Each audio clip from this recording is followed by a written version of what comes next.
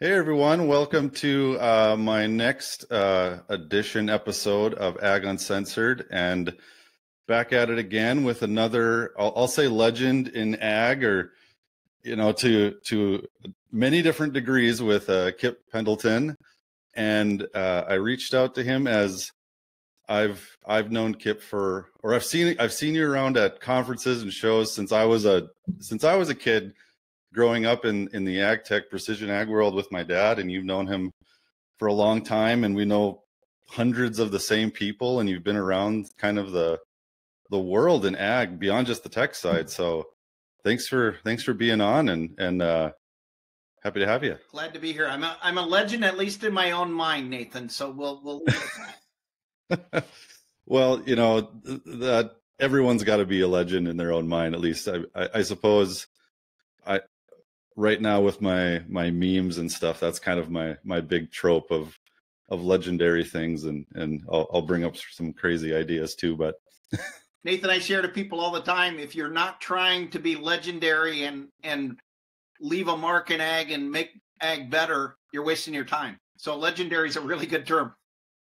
Well, and our state motto is in North Dakota, be legendary. So I guess I'm just following what the state's telling me to do.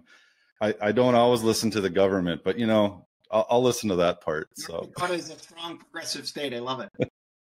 Well, I just put a post on LinkedIn the other day, as and talking around ag tech, like we're actually the number one user percent wise, according to the USDA surveys, and I brought up that a reason for that is we're not just corn and beans, we're not just some of these things, and there's nothing clearly wrong with that. You've lived around, you've seen cropping systems all over the world, and we're kind of in this unique world, but we have a lot of, we have cold weather, we have not a lot of people, we have our own challenges, and the technology has just kind of helped push through that. And I would say I'm maybe a little spoiled living around here, and actually right now there's an event at the Grand Farm, which is only 5 miles away from me. I live really close to it, and so I'm going there after this. But looking at everything from your history, there's adoption problems, and we were kind of talking on it on the pre-call of technology in ag is great, and it can do all these great things, and people are trying and working hard, but something's missing. And and yes, North Dakota is doing some great things, but we're not doing it perfectly either. From your travels and work around, or maybe before we get into that, like explain a little bit more on how you've been in ag. What's been your part, and then maybe we can dive into more of that side of it. Great question. But I'm fortunate. I'm a Champaign County, Illinois kid. I grew up on a farm. I thought Champaign County, Illinois farmers were the best in the world. What I learned, we had the best soils in the world. That's a distinct advantage from that standpoint. But yeah, I've had a chance to progressively work across ag. I'm a proud University of Wisconsin grad, used an agronomy and ag econ degree, and later an MBA in finance to really work across ag in a number of areas. I started and worked 20 years in the seed industry, which gave me a real grounding of how technology can change a commodity section of an industry, and how technology can really improve returns, and how technology can make farmers more effective and even change their lives. Because much of what has happened in the seed industry has done that from that standpoint. I progressed. I kind of follow bell curves, right? And the next big bell curve was, what are we going to do with information, and how does information influence biotech seed crops, and how do you use those, and how do you measure those? And what I found is you got to find ways to move data. So I focused in information and data, and the way that data is collected is through precision equipment, and that allows you to do some things. And then I've now kind of progressed to, I think the next big value area in ag is biotech, biological biotech. You can call it digital biology, I think, is our fourth curve changing forward. And digital biology is taking all the things we can do with data in the human area and applying it to agriculture. And the reason I'm interested in that is because the way we've developed synthetic chemicals and the way we've, now regulated them, maybe good, maybe bad, but it's almost cost ineffective or cost prohibitive to bring forward a new chemical. So I think biologicals are going to be the next wave, and biologicals are going to, be a sustainable way for us to continue to feed effectively the world. And so that's kind of my progression. Nathan, I kid people all the time. I've never really applied for a job, maybe my first job, but I'm similar. I kind of just wandered into, and I have high faith. And so doors kind of open and next chapters or next seasons kind of start. And I've been really fortunate that way. So I think I'm following to solve a bigger problem, but I don't yet fully understand the mission. Well, I think we're all there in life to some extent. So, but yeah, so, I'll skip from the original question. And so from the biological side of things, because we're there, and we were talking a little earlier. So, I mean, and you brought up, in the 60s, there's 300 different seed companies and chemical companies. Well, now is kind of the biological side. There's like 1,200 or something. I don't even, who even knows what it actually is. And everyone's doing declining each day. Well, yeah, there's a little, the money is drying up a little bit, but it's getting more focused probably. Yeah. And the solution are getting attached to bigger companies and so 2,600 is the wrong number, right? But that number will coalesce to a right number, a number of that does good things. And ultimately, I think OEMs are looking for solutions, and the OEMs will be the deliverers of biologicals because they are trusted by the channel, they're trusted by the farmer, and they're trying to displace the current products they have. So the incumbent will deliver biologicals ultimately. It's just when it's the right time. Well, and with that, naturally early on in any part of the industry, especially ag, you're not going to get everything 100% right. I mean, some of the big ones that are out there, like Pivot Bio, whatnot. I mean, it's going after a very large, interesting problem, but I wonder sometimes if some of these biologicals, they have their results. It's almost like taking a new drug, this trial, we did this and these are working. And I'll bring up the story. I've written about it before. So like my cousin tried it and it's not to call them out or anything. It's just kind of the situation. And I think a lot of other biologicals play under this is, he did a split trial on a field. Great. That's what people do. And he reduced, his nitrogen by X, and he said, I spent $40 and I saved $80, and it worked for me. But then I started asking, I was like, okay, but did you know how much nitrogen you had in your soil actually, like further down below 6 inches? Because in most places, that's how deep we go. In North Dakota, many go 0 to 6, 6 to 24. I'm like, did it work? Or did the crop just go find it somewhere else that you weren't aware of what it was sitting?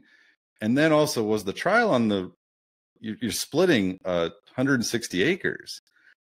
And then my dad, he used to farm that ground. And he told my cousin, he's like, Peter, you put the biological on the best part of the field. Of course it was going to do better.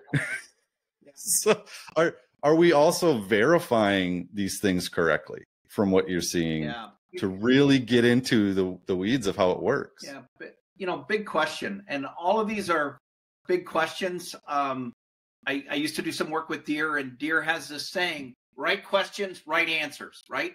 So I think all of ag tech and all of agriculture, when we ask the right question, when we're trying to solve the right problem, we can get the answer right. When we start in an opposite way, right answer, wrong question, we got a problem. And so I think some of that, I'm a big believer in Pivot Bio from the perspective of they are trying to solve a really big problem that is mandated globally now by different governments.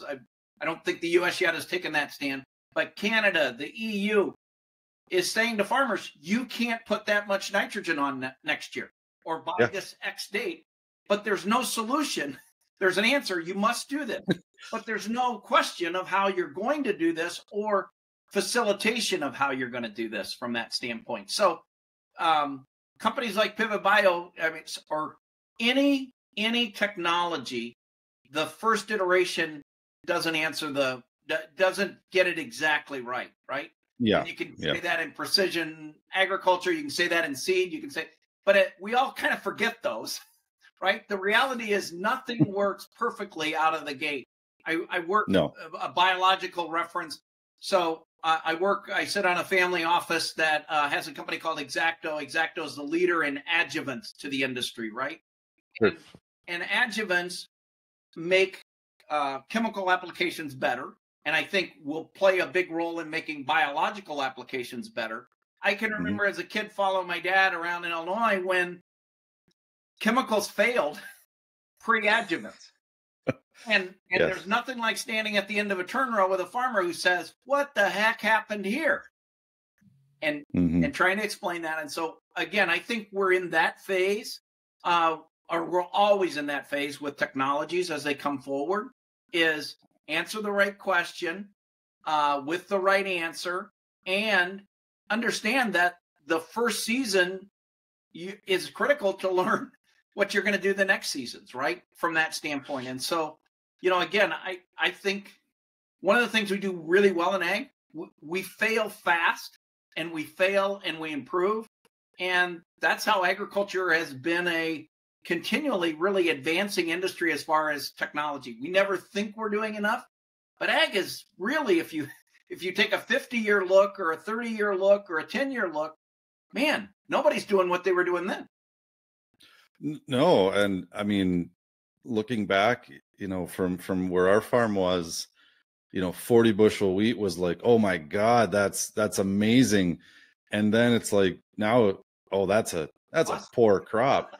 And some of it's just genetics, some of it's the chemicals, some of it's just people taking care of the ground better. And even with, from the biological side, I think of it too is, in a sense right now it's being embraced much like normal chemistry is put this on the field, it equates to X. It kills X weed, it does this. And I've thought, and I've talked to a few about it, but it's hard. There's nothing easy about this, is using more, let's call it the old ways of, where I grew up around the site-specific ag, is putting the right biologicals in the right place, because then you might get more effectiveness out of it. And I know that's hard to do, and it's hard for ag retailers to sell that idea and to test that idea. But I think that's almost what the biological sides need to really get past this initial phase, is find out where it actually works well and where it doesn't, and kind of fit in there. But it's hard. Great insights, Nathan. I think when we get a few years forward and biologicals are utilized, what we're going to see, the biggest change we're going to see, is not necessarily the product, but the expectation of what the product will do. Chemicals kill things dead. It's like, there's nothing here, or that plant looks really good. Biologicals make the outcome better in a whole system approach, but you can't necessarily see that. And so you're the salesman standing there with a farmer. How do you first sell that correctly and manage those expectations? And it's different. It's like, whoa, hold it. And so my watch is saying, I got to go make my next, or I've got to go meet with my next person, or I want to wrap this up and get an order. So the expectations and the playbook will change. We're good in ag in doing that. We've done that before with fertilizers. We've done that before with different modes of action with chemicals. We've done that with different approaches with data. So we can change that. We haven't yet come up with a biological playbook at the basics level, or the distributor level, or the dealer level, where a just out of college kid, because that's generally who gets the sales position, right? It's like, this is how you sell it. And to have 50 ways to sell something is hard, or 50 products. You want to major in 4 or 5. And you want to basically have the same script. Biologicals, for good and for bad, have a different script than ag chemicals. And they have a different outcome. And I think they deliver ultimately a different sustainable answer as being mandated, by different governments around the world. So we can all stick our head in the sand and say, not going to work. What you're going to see is in 2 or 3 years, someone else made it work. Someone else put the system together. And that person who said that'll never work, they just lost a lot of market share on their very profitable ag chemicals. So the world always changes for and rewards those people that solve the right problem with the right answer. And so I think you're going to see, you're a great marketer. And this is a marketing issue more than a technical issue, I think. Putting it in the right position with the right expectations will deliver the right results ultimately. Well, and I think part of the other issue with it too is, and I was talking with a good ag retail friend of mine who's been in the tech side and has played with a little bit of everything, and they're one of the top 10 ag retailers in the country, and he kind of made it, and it was kind of an unfortunate statement, and I've also mentioned this and wrote a little bit about it, is their precision ag program, while successful, is limited because that's not where they make a lot of money. And so it's easier to sell seed, chemical, fertilizer, and even their top salesman, he will not work with farmers that use precision ag tech because they want it more complicated because they know it's complicated. And so it's been easier for that guy just to sell it to the people that don't want it. And but he makes more money himself as the entire precision ag program for that ag retailer, individually as a person. Time and money, and also, you have to think about, do you have your retailer hat on or do you have your farmer hat on? The farmer that's using more precision ag knows more than the dealer selling him the product, right? Because he's got actual data on his farm for his acres and multiple years. And so a precision ag farmer has an advantage. It totally shifts the narrative. But back to your point, I'm going to be the most successful dealer I can be. I'm going to go sell the most acres I can with the highest profitable products. Same thing with a deer dealer. I make a whole lot more as a deer salesman selling a combine or a large tractor or a large planter than I do selling the data package. I don't want to take the time to do that because I don't make any money doing that. We've got to align some of those things. Well, yes. And, okay, that gets back to that original question that we have an adoption issue with this stuff. And I think it's slowly getting better just because people are getting more used to apps and this stuff. And it's become a little bit more of a necessity in certain areas. Internet's better, you name it. Integration into OEM stuff is just easier, but we're still kind of lagging behind. And I've been trying to think like what can launch it to that level that comfortability level or whatever it is. And honestly, the thing, and this is what scares people out of it is the only way to do that or will it happen through regulation of like, you have to do it, or we're government, we pay you to do it. And farmers don't want that. We know that. And ag is scared of regulations. It's spendy, but what else can be done to kind of kick people in the butts to utilize it more? And instead of the top 5% of farmers doing it, how do we get to 50%? Yeah, we're all creatures of habit, right? And so I stand back and say we need good startups to bring a spotlight on a problem today that could be solved today.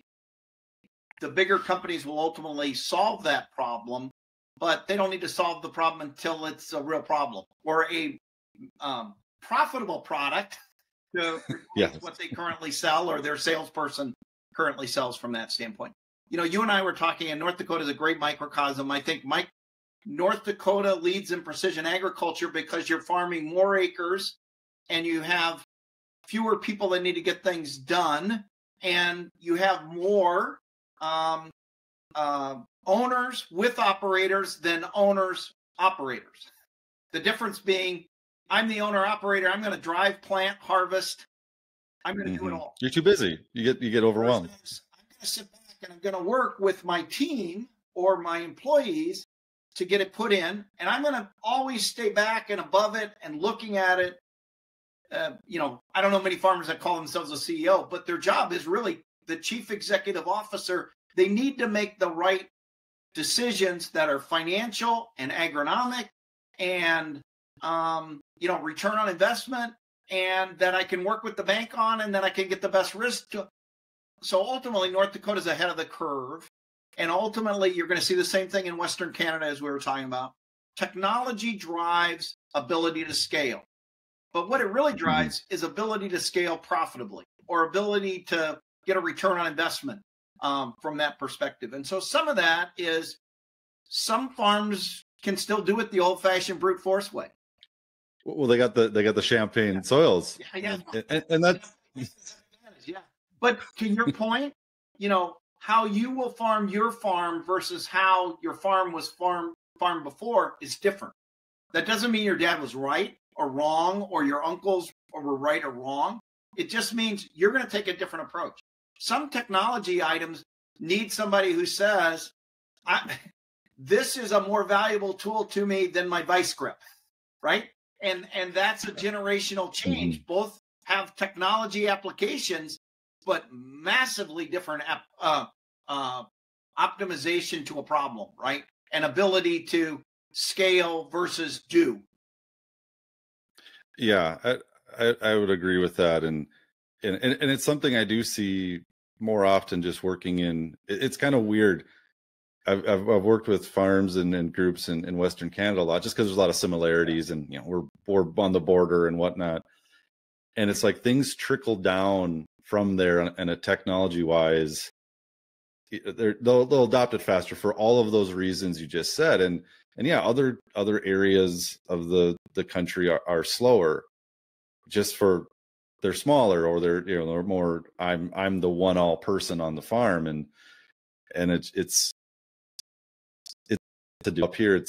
It's more of a necessity because time too. It's like you got 4 months to put something in, and for it to grow and to maybe be successful. And you have to pre-plan so much of things, and the more data and information and tools you use, the more you can pre-plan. And other areas they can do it slower, maybe, the warmer the climate, I guess, maybe that's part of it. And but another part of that I get concerned too is, while maybe more my generation, people younger than me are more adapt to use some of these tech, one thing I've been hearing too is they're not also being educated on some of the other core systems in ag from people that have been in it for 30 years. And some of those guys are getting out. I mean, the next 20 years, heck, 5-10 years of the people retiring from different ag retail groups, from input companies, machinery,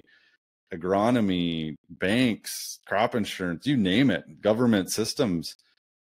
That information and knowledge that they have acquired that is very useful, people like you, isn't getting passed down as much as maybe needed. I know there's a worry about that. And is that going to hold back some of this progression? Think about his system of systems was here and in a little pocket notebook, and with his banker and with his, few people who he bought products from. That was his system of systems. Today, your system of systems is global. It's what your computer can reach. It's what your phone can connect to. And you can not only plan, but you can manage. And you can, at the end of the season, look at and say, we were talking about, best part of the field, worst part of the field. You can analyze that. You can look at, is that a right answer? Is that a wrong answer?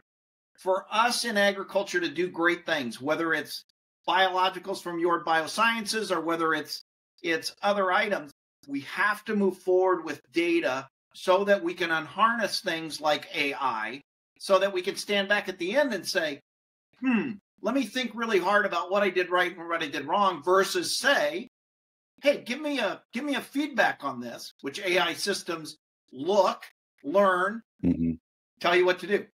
Right and wrong, they're not fully autonomous and ready to go yet. But our ability in ag to, again, or someone like you, ability to move forward and have a differential advantage over your neighbor is going to be your data quality to make better decisions and informationally driven decisions. Today, we've got a lot of data, but it's not good data in ag, and it's not well orchestrated, and it's not put together in ways that it can be utilized.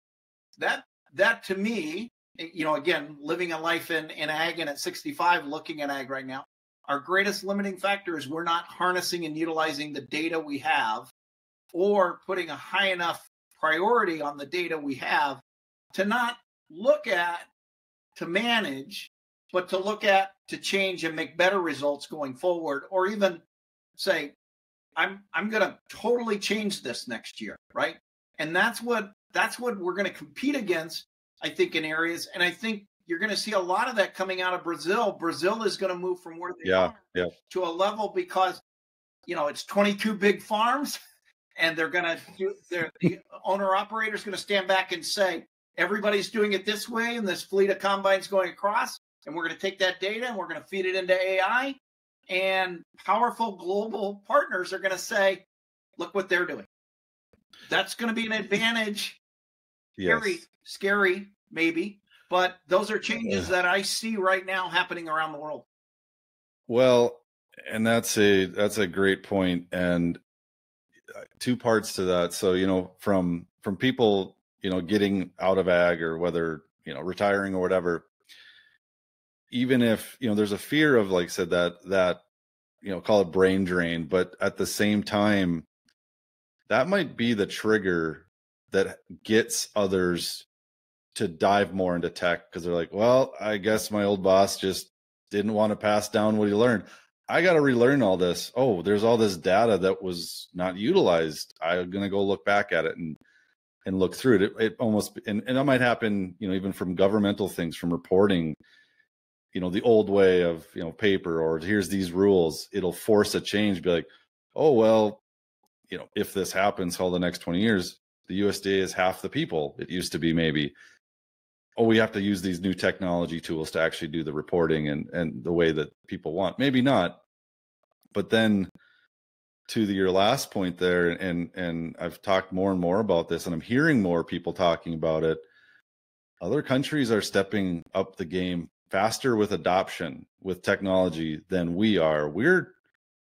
Some are doing good things, but Brazil, great point, they're increasing, and it's cheaper to do things there.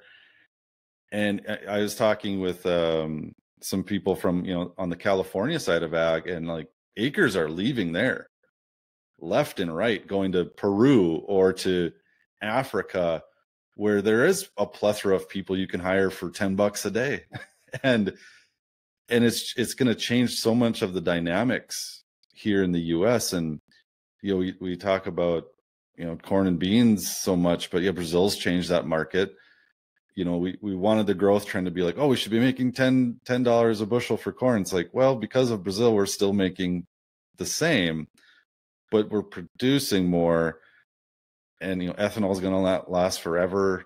Like, there is some scary conversations that need to be had on where things actually go versus what people want them to be, that traditional US ag family stuff. Yeah.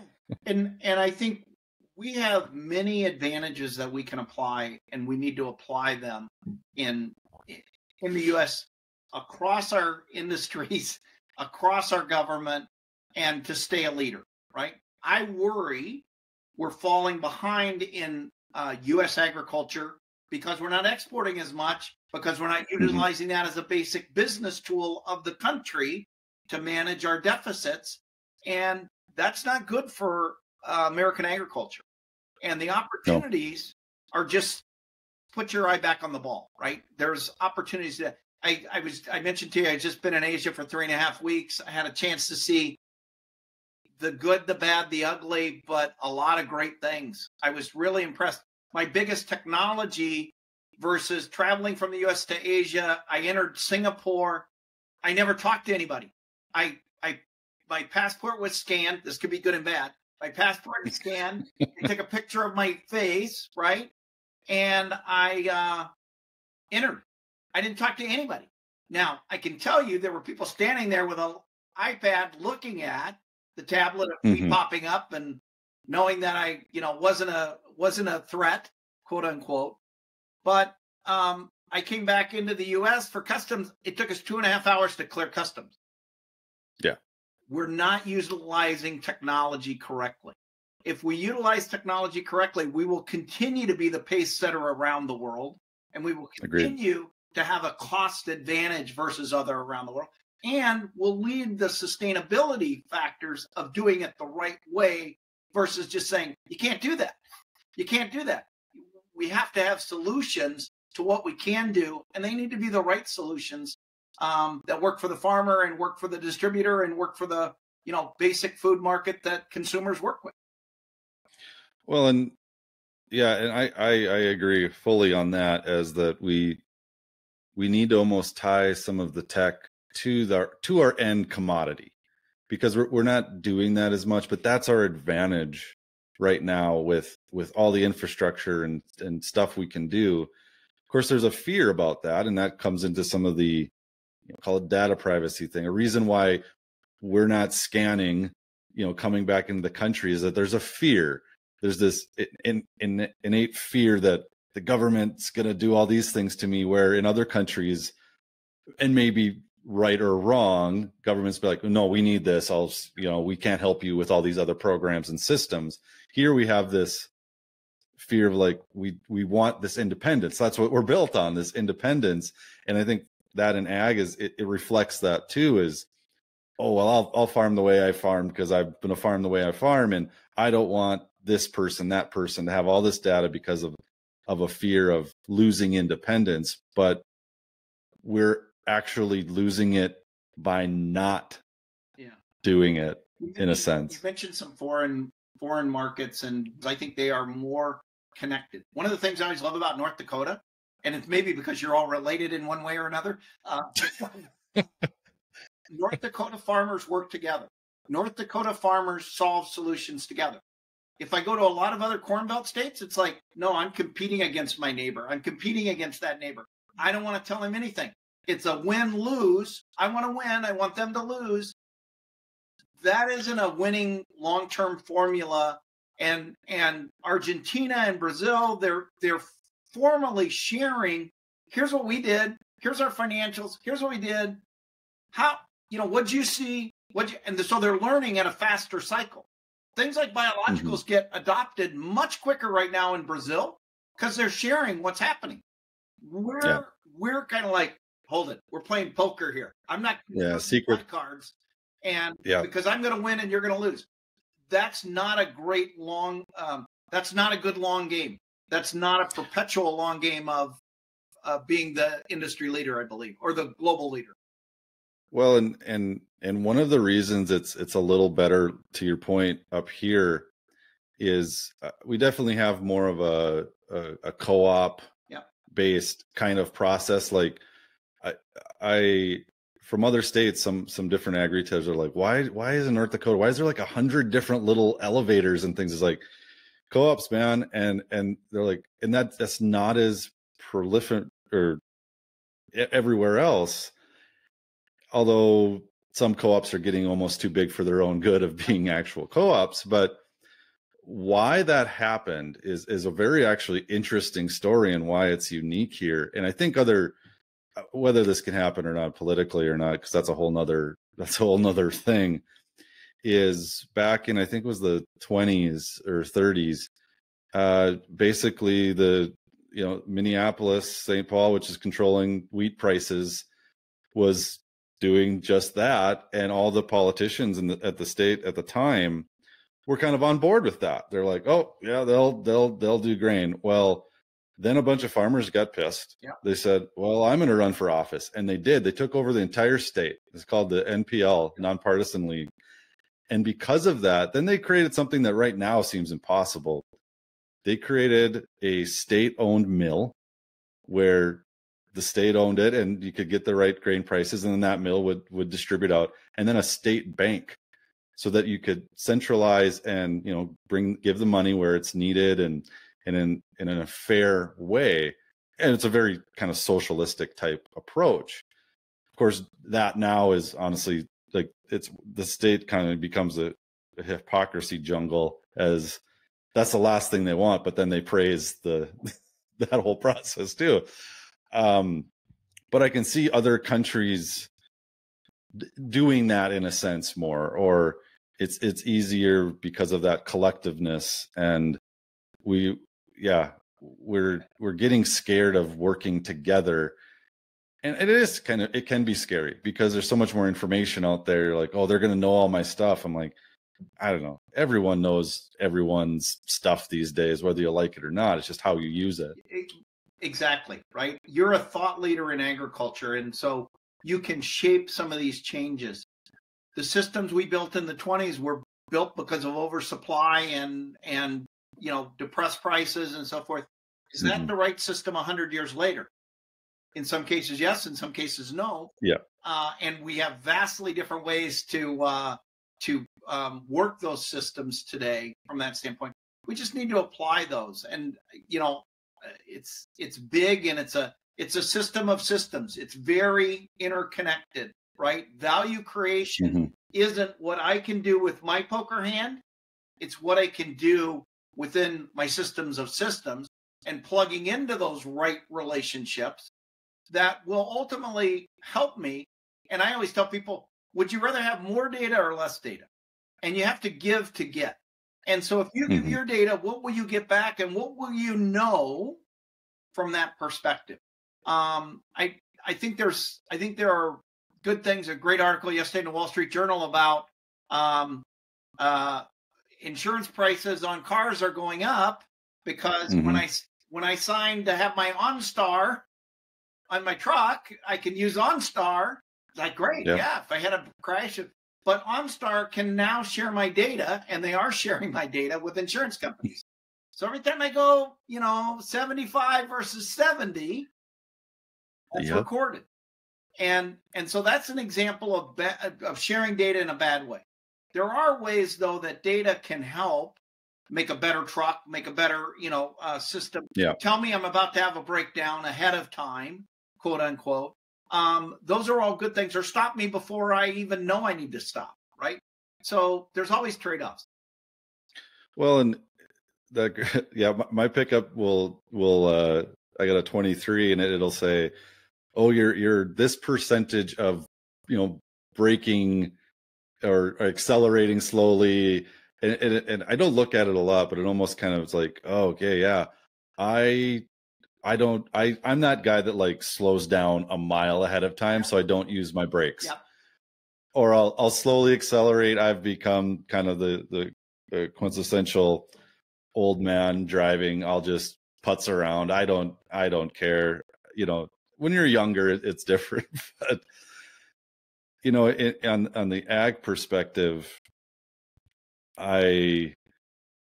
it's weird in a sense, because we want to compare ourselves to our neighbors and how we're doing better. Yet sometimes some of the groups that have come out with ways to do that, they're chastised, like, you can't do that. It's like, but you want to know that information. You're talking about it at the coffee shop. Don't you want real data that actually proves it? Or are we living in this, like, we have this social experiment in ag. Why aren't we utilizing that to the full degree of how comparing ourselves to each other when you're doing it anyways?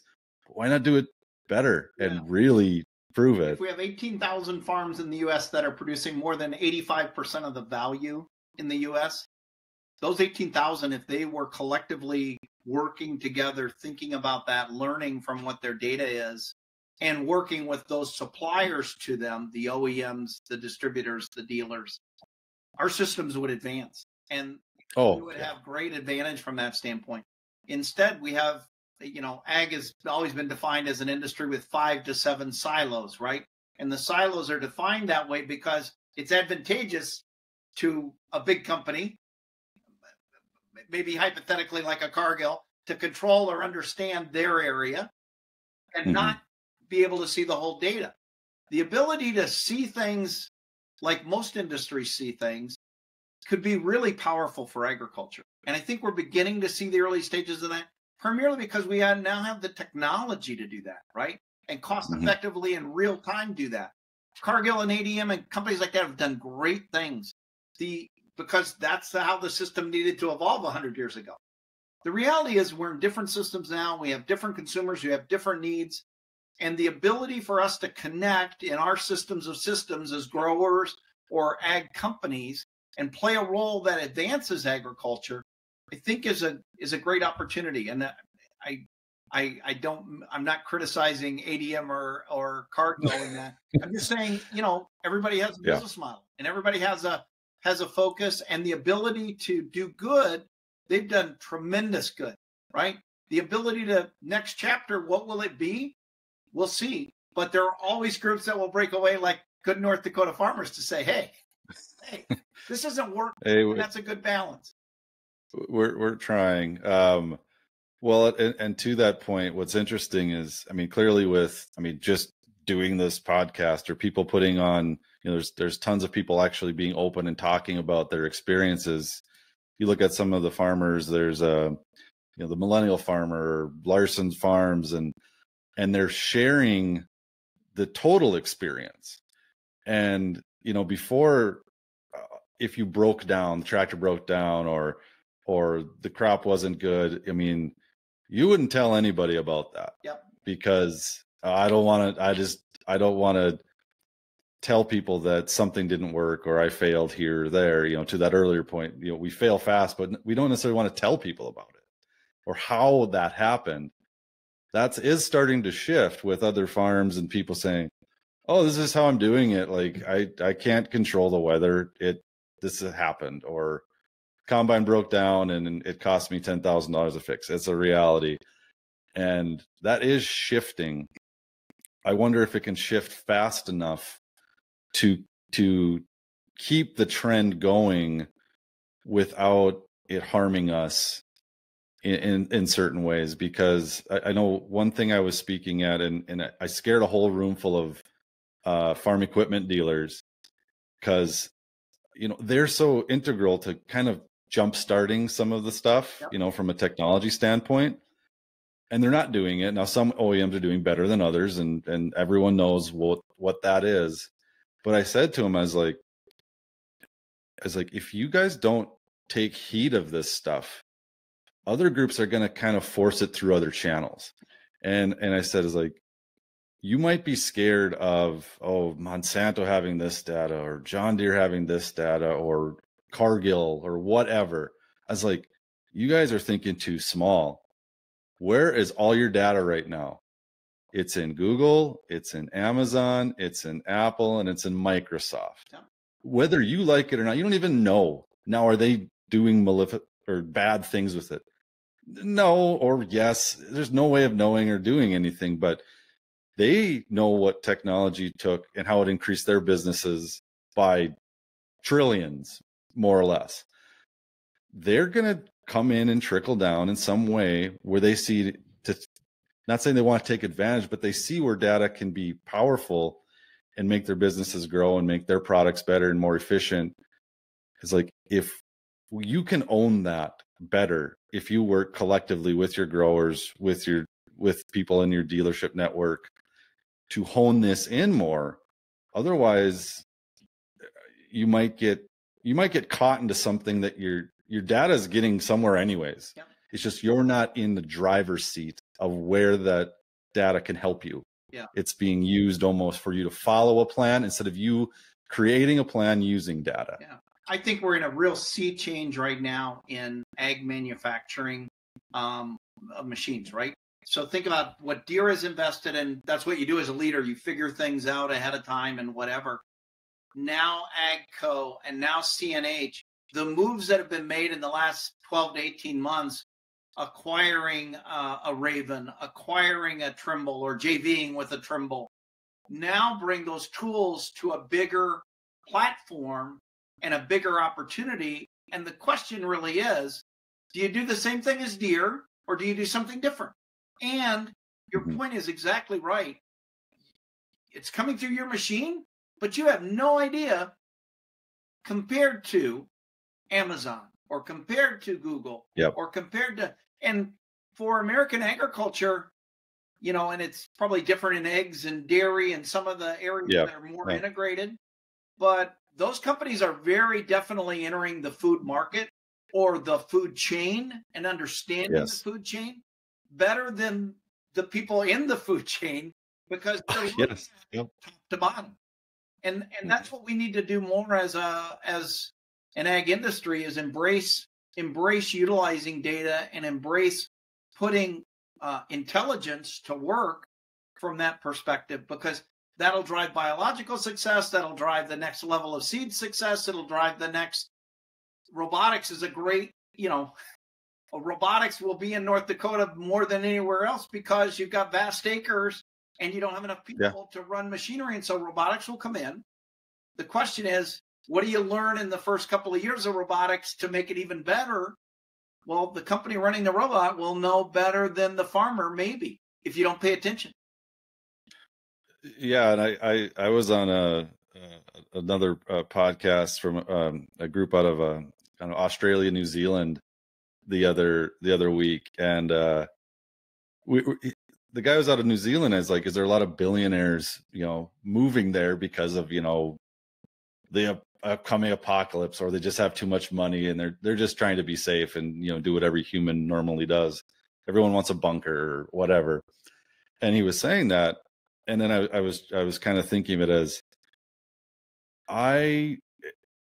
if the end of the world comes, or some big thing, you know, something bigger than what COVID was and all that, and I have to, you know, everything changes. Well, I'm going to probably move back to where I grew up on our farm, because I know my neighbors.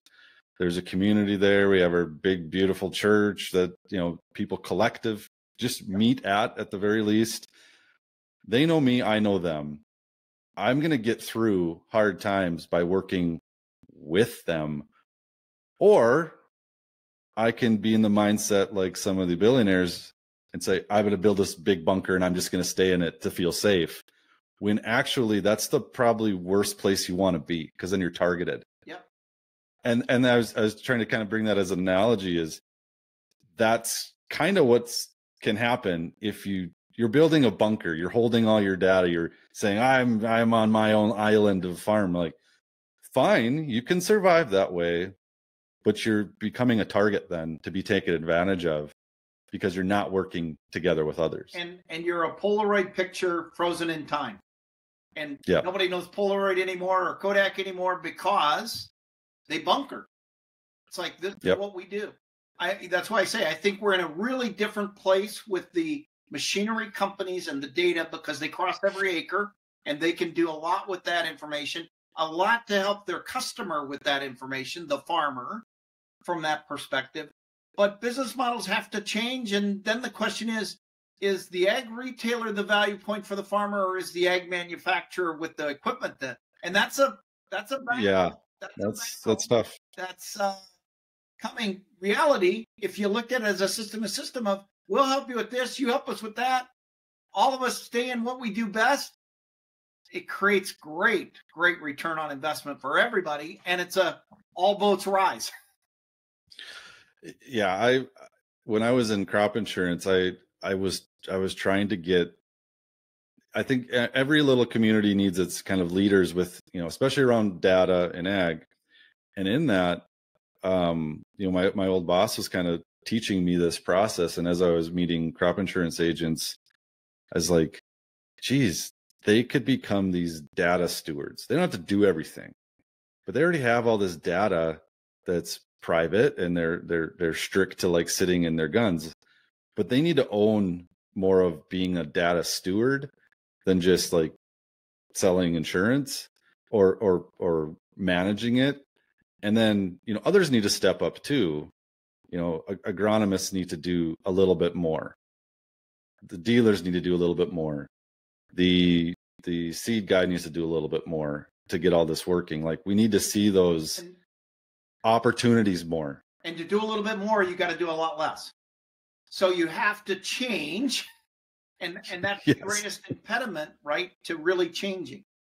Because I know how to do this. I'm pretty good. I'm good. I may not be great, but I'm good. I can do this. Versus I have no idea how to operate that. The insurance industry has not been computerized enough in my mind.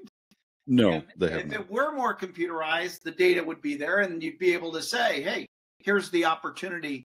And really, there are many opportunities, right? And many change. And the 20/80 rule: 20% of the people always create 80% of the output and the value. The 20%ers are changing. Those people are adopting. The reality is, if you're in that 80% producing 20%, you have to change your business model because you're going out of business and you don't even know it yet. And it's not sustainable. And for most of us, we want to sustain and do good. And I think that's the opportunity across agriculture. And quite honestly, that's the opportunity in election year for us to get politics right. Because I don't think we're doing politics right at all. And I'm not taking any kind of view. Just no, it's a mess. It's okay to say it's a mess. And we are the envy of the world in some ways over the time I traveled globally for 40 years. And now when I travel, they go, "What the heck is going on in the U.S.?" Because CNN is global and Fox is now global. And I go, "Yeah, we're going through a patch. We shouldn't go through a patch. We should always lead." Yeah, there's a lot at stake here, but I see shimmers of hope. I do too. In a lot of places, and we're going through a rough patch. Maybe we're going. You could call it either we're either going through our awkward phase or our awkward college phase. We're going through a phase, or maybe it's our midlife crisis. I don't know. I would hope it's earlier than later in everything. But we did, when the world was in meltdown with COVID, the U.S. did amazing things. U.S. companies did amazing things. They not only survived, we need to take that kind of speed and initiative and coalition approach to solve the issues that we can identify, but we're largely ignoring them and largely debating about them and politicizing them. And so COVID, to me, it's a terrible thing, but it is a great blueprint for, we can get things right fast. We can do regulatory fast. We can get approvals fast. And right now, we're not getting faster. We're getting slower on agriculture.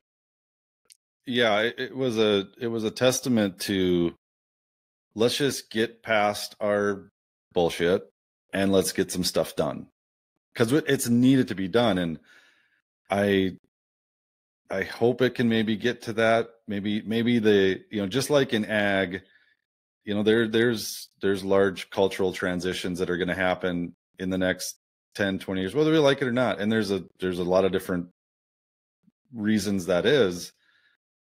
Maybe it'll naturally happen, but we have to be more aware of how we're going to deal with that transition than just crossing our legs and or being our stubborn self. And that's maybe the biggest thing here in North Dakota we have a problem with. We're very stubborn, Germans and Norwegians.